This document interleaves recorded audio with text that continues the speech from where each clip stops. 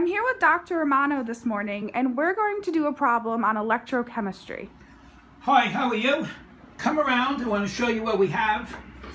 This is a very important DAT question, and what we're going to do is we're going to do 4 or 5 problems in one.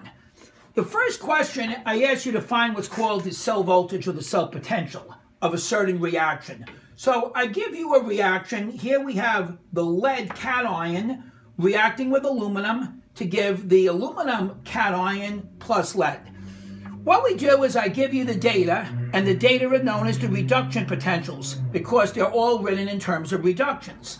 Now, the first thing you need to understand is whenever you calculate an E0, ignore the coefficients. When you calculate an E0, this is an intensive property, meaning it doesn't depend on the amount of material. So the coefficients, ignore.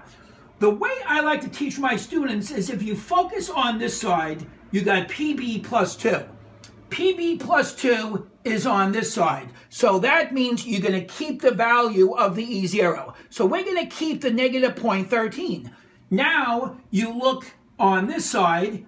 You're always looking on the left side. You have aluminum. And here the aluminum is over here. It's on the opposite side. So we're going to switch the sign of this. So you're going to keep the negative 13. Switch the sign of negative 166, make it positive, add them up, and you get a positive voltage.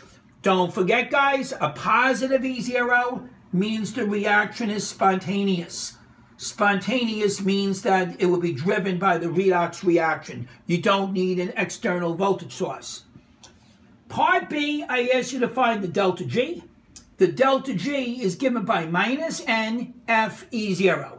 The F is a constant, 96,500. The E0, we already calculated, that was 1.53. So I put in 1.53.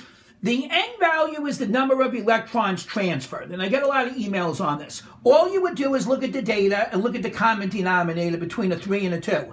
The common denominator is a 6. So that's why I use a 6. Multiplying together, we get a negative delta G. Again, negative delta G, of course, means the reaction is spontaneous, and we get negative 1.04 to the 6 joules. Another DAT question they love is what's the anode?